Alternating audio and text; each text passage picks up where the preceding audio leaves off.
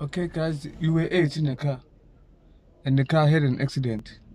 Only you who survived. Will you thank God or ancestors?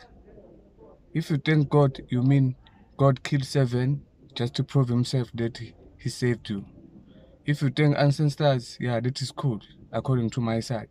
Because the ancestors are inside of you and they take care of yourself. Okay? What I can say here is I need to know how is the situation, how to take the situation. Because if it is God, which means he killed 7 and saved you. If it is ancestors, yes, he saved you because ancestors are always going with you.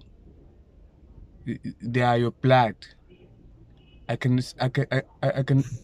Me, according to my side, I can say thanks. I can thank my ancestors, not God in the situation.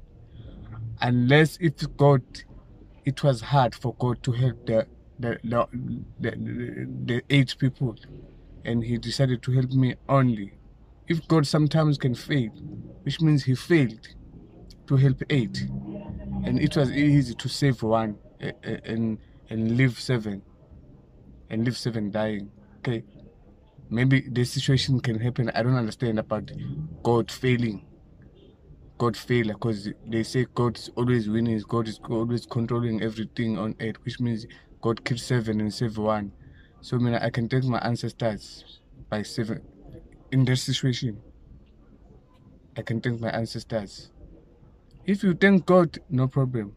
But to me, it sounds like God failed to save 8 people, and it was easy to save 1, which means God is failing somewhere. He don't know how to do things on the other side, which means he's losing. He sometimes lose.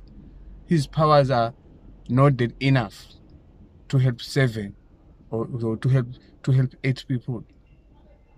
Yeah, you mean that? I mean, according to my side, I can thank my ancestors in that situation.